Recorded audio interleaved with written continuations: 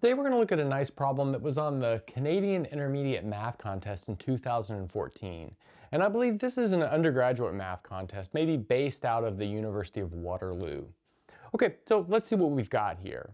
We want to define a sequence of real numbers by the following recursion. So we have an plus 1 is equal to 10 to the n times an squared. And then our goal is to determine all seeds a1 so that the limit of this sequence is equal to 0. Okay, so we're going to start with a bit of exploration and see if maybe we could get some sort of like formula for an in terms of n and a1, and if that would help us out. So let's note that at the moment a1 is really free to be anything. And then a2, we'll notice that a2 is a 1 plus 1, so that's going to be equal to 10 to the 1 times a1 squared. Okay, now let's look at a3. So a3 is a 2 plus 1, so that's going to be 10 squared times, let's see what we have here. We'll have a2 squared. But now putting that together, notice we know what a2 is. What will that give us? So that's going to give us a 10 squared from the a2 term, and then a 10 squared from this. So that'll be a 10 to the 4th power times an a1 to the 4th power. Okay, good. And now let's keep going. So a4, so that's going to be 10 cubed times a3 squared. So that's going to end up giving us 10 to the 11 times a1 to the 8. So I think something that jumps out very, very quickly is that the power of a1 is even, or sorry, not only just even, it's a power of 2. And furthermore, it's like one less power of 2 than the index we are at. So notice here we're at a sub 4, and 8 is 2 cubed. Here we're at a sub 3, and 4 is 2 squared. Okay, let's calculate maybe one or two more. So we'll have a5 is 10 to the 4 times a4 squared. So let's see, in the end, that's going to give us 10 to the 22 times 10 to the 4. So that is 10 to the 26 times a1 to the 16. And then maybe one more for good measure. Let's do a6. So that's going to be 10 to the 5 times a5 squared. So in the end, that's going to give us 10 to the 57, I believe, times a1 to the 32. Okay, great. So now we should probably get some sort of handle on these numbers right here. This 57, this 67, this 26, this 11, and this 4, and, well, nominally this 1 right here. And let's observe that they're all of a really nice form. So let's notice that 57, well, that's actually equal to 64 minus 6 minus 1. Now, that might seem like kind of crazy, but notice that 64 is equal to 2 to the 6, and then 6 is the index right here, so minus 6 minus 1. And then likewise, 26 is equal to 2 to the 5 minus 5 minus 1. And then furthermore, let's see up here, 11 is equal to 2 to the 4 minus 4 minus 1. And finally, 4 is equal to 2 cubed minus 3 minus 1. So that gives us some like nice formula for those other terms right there.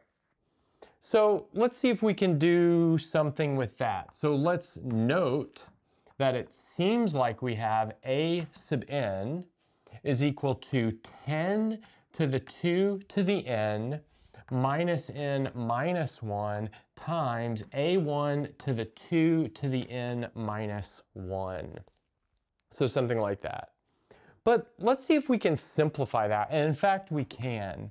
So let's observe that that'll be equal to 2 or 10 to the 2 to the n times a1 to the 2 to the n minus 1 all over 10 to the n plus 1. And then we can in fact do one more thing here and observe that this 10 to the 2 to the n is actually equal to 100 to the 2 to the n minus 1, which is actually a nicer way of looking at it because now we can combine those terms in the numerator. So observe now we have 100 times a1 to the 2 to the n minus 1 over 10 to the n plus 1. Okay, so, well, that's not really a proof that this is the form. That's just our claim at the moment. Now let's prove that this is the form by induction, and we'll see where that takes us. Okay, so now we're going to prove our closed form using induction. Notice we don't really need a base case because we've done that. We did that during our exploration. Okay, so now let's go ahead and suppose for some k bigger than or equal to 1, we have the result holds. So in other words, a sub k is equal to 100 times a1 raised to the 2n minus 1 over 10 to the n plus 1. And then we're going to consider the next case. So let's consider a sub k plus 1, which by our recursion over here is 10 to the k times a sub k all squared. Okay, so let's see what that leaves us with. Oh, and these should have been k's. I think I said n, but obviously our index is k in this case. Okay, so that's going to leave us with a 10 to the k, and then we have 100 a1 raised to the 2 to the k minus 1 over 10 to the k plus 1, and then that whole thing is squared. So let's bring that square into the parentheses. So I still have this 10 to the k out front, and then I'll have 100 a1 to the 2 to the k. That's because when you multiply 2 into a power of 2, you get the next power of 2. I guess that's pretty obvious. And then down here in the denominator, we'll have 10 to the 2k plus 2.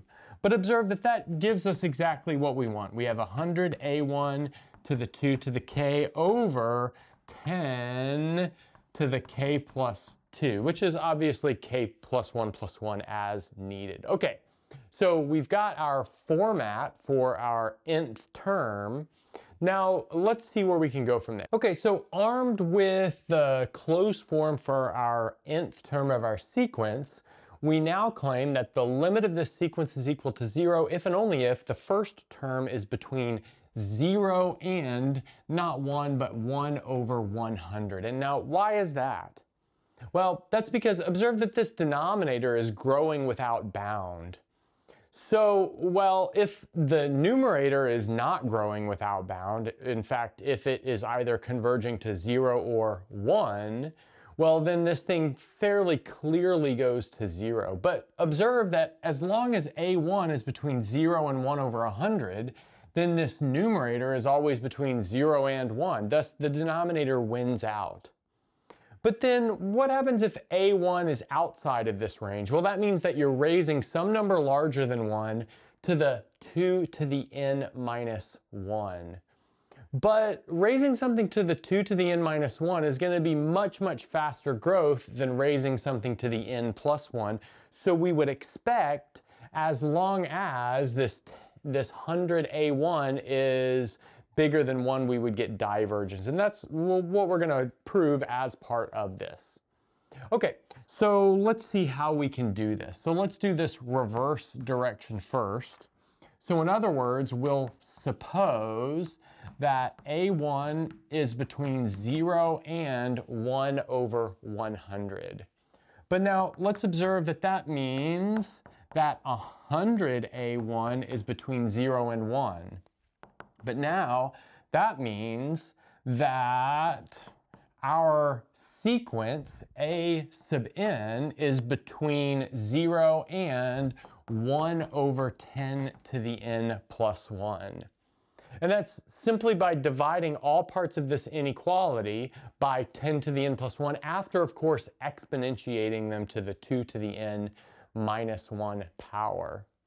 But now observe that the largest term over here, the upper bound of our inequality, pretty clearly goes to 0 as n goes to infinity. The lower bound is already equal to 0. So putting those two things together, we have our limit must be, well, nothing else other than 0 by the squeeze theorem. Okay, so now let's do the forward direction, and we'll do the forward direction by contrapositive. So in other words, let's suppose that A1 is strictly bigger than 1 over 100, and we'll show that this cannot converge to 0. Okay, but now let's observe that this means that 100A1 is strictly bigger than 1. Okay, so what does that mean? Well, that means that we can write 100A1 as 1 plus x, where x is strictly bigger than 0. Okay, great. And now let's go ahead and do the limit. So the limit as n goes to infinity of a sub n. In this case, well, it's going to be the limit as n goes to infinity of, let's see, we'll have 1 plus x raised to the 2 to the n minus 1 over 10 to the n plus 1. But now we'll do a binomial expansion on this 1 plus x to the 2 to the n minus 1 and just keep the first couple of terms. And, well, we'll just use an inequality here. All we have to do is show that this limit is bigger than 0. We don't need to show that it's infinite. That's not part of the problem. So this thing is going to be strictly bigger than the limit as n goes to infinity of 1 plus 2 to the n minus 1 times x over 10 to the n plus 1. Okay, great. But now observe that this 1 over 10 to the n plus 1 term will just simply go to 0. So we'll be left with this 2 to the n minus 1 over 10 to the n plus 1 term. So I'll factor the x out, and now I'll have a limit as n goes to infinity of, let's see, it'll be a half times 2 to the n over 10 times 10 to the n.